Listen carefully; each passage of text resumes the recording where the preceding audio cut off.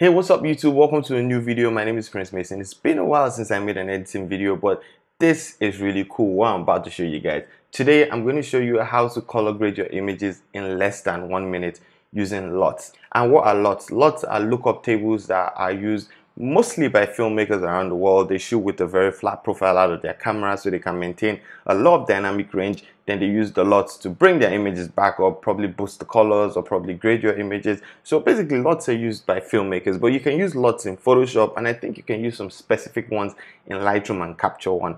Those ones are from lutifyme.com. You guys can check them out, but it's a paid service. Now if you want free LUTs, you can always go on Google and type free LUTs. There are a lot of people on YouTube that have free LUTs out. You can just search for them. There are like a ton of free LUTs out there, but if you want paid ones, you can check out services like Lutify Me, and some, I think there are a lot of other services. Some YouTubers actually sell their LUTs, so definitely check that out too.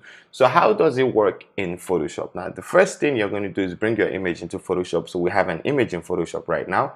Then the next thing we'll do is come down to our adjustment layers right here and click our color lookup. Now Photoshop has some LUTs in it, and you can use those LUTs to get great images or to grade your images from the start. So I'm going to come down here, so you see 3D LUTs up here.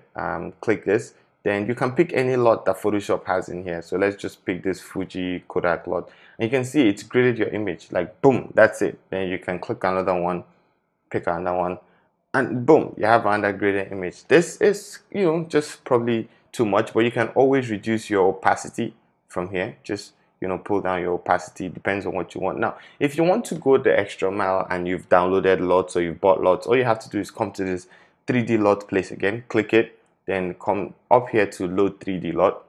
And I have some LUTs in here that I really like, so let's just pick one of these ones. Let's see this one, because I'm a teal and orange kind of guy. And yeah, I love how this looks. This looks great. So this is our before and this is our after. Pretty simple, nice. Don't forget our opacity is low, so let me just take this up so you see how much it is. Look at how it's added a grade to our image, and it's made our image pop from the beginning. So look at our before, after, just looks really great. And this is like less than 1 minute. All you have to do is, I just deleted that, or I'm just trying to show you guys again how quick this happens. What you have to do is come here to your color lookup, load a LUT, this particular one that we're using, and click OK, and bam, you have color graded your image. You've changed your image from this to this, and it's not like you can't do more with this. You can always reduce your opacity. You can reduce your opacity. You can use the blend if option to remove the grade from like the highlights or the shadows. So if you want to take out the grade from the highlights here, all we have to do is come to our blending options here,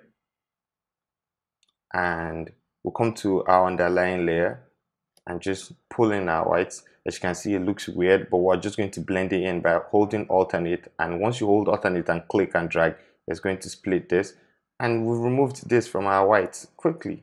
So we removed it from our highlights in our image, and we only have it in our shadows and midtones, and it just looks great. Like, it's just so much you can do with this particular technique, and so much you can get out of this. So this is our graded image. This is one image that we've just graded. Like I said, I'm a teal and orange kind of guy. If I want to do more for this image, what I'll do is create a new layer. If you guys know me, you know I love my vignettes, so I probably add it to like almost all my outdoor images. So make sure that I have the radial gradient ticked. This is my gradient tool right here, radial gradient. Because my blacks are on my left, I'm going to reverse this and just hold my shift key so I can drag a straight line down. Bam! Change it to soft light. Change my blend modes to soft light, and reduce this. So you guys can see just a nice image. Now another thing I might like to do, or I like to do in this image, is reduce my saturation, because it just looks too saturated. So somewhere around here just works for me. So let's put all this in a group, Command G, and see our before and after. Look at what we've done in 1 minute. If yes, so more than 1 minute, because I'm showing you guys, but if you were to do this on your own or do this for a lot of images, you do this in less than 1 minute. And we've graded this image. So let's move to the next one. This is a picture of Wheezy. He's a filmmaker that I shot while we were in Abuja working together. So I'm just going to come to my color lookup again, load 3D LUTs. Probably just pick one out of all this and see what it looks like. So this is what this looks like. Bam, we've created this image again. We can always reduce our saturation because it tends to have like a little bit too much saturation for my liking. Just reduce our saturation just a little bit. So this is what this looks like. So I'm just going to put this in a group. Before, after, before, after. Giving this that teal and orange feel again. Great. So let's move to the next image. All we have to do is come to our color lookup table again. 3D LUTs. Load our 3D LUTs. Just pick one out of everything that's here. Click OK. Bam! This is what this looks like. Like I said, I tend to want to reduce the saturation, so I'm just going to go to hue saturation and drop my saturation just a little bit.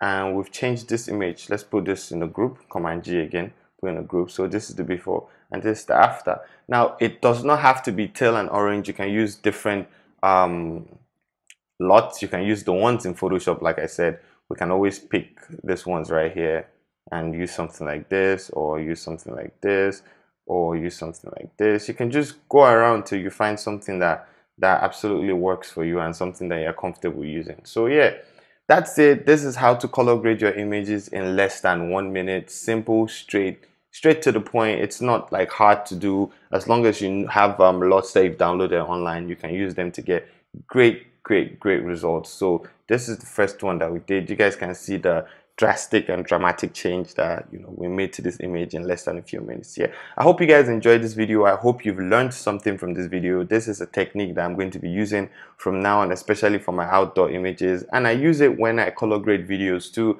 but I never used it as much in Photoshop because I do a lot of beauty images. But anytime I shoot outdoors or anytime I shoot something that's different, I'll definitely be using this. It just makes my work easier and it just makes everything nicer for me. So yeah, thank you so much for watching this video. If you like this video, please give it a thumbs up. It tells YouTube that you have to show this video to other people, and then I get more views and I get more subscribers, and the goal this year is to hit 50k subscribers. That's the goal this year. So please give this video a thumbs up. Also subscribe to my channel if you haven't. If this is your first time here, thank you so much for watching this video, and please subscribe, hit the bell icon so you can be one of the first people to know when I put up a new video. Also comment below, let me know if this has helped you in any way, and I'll see you guys in the next one.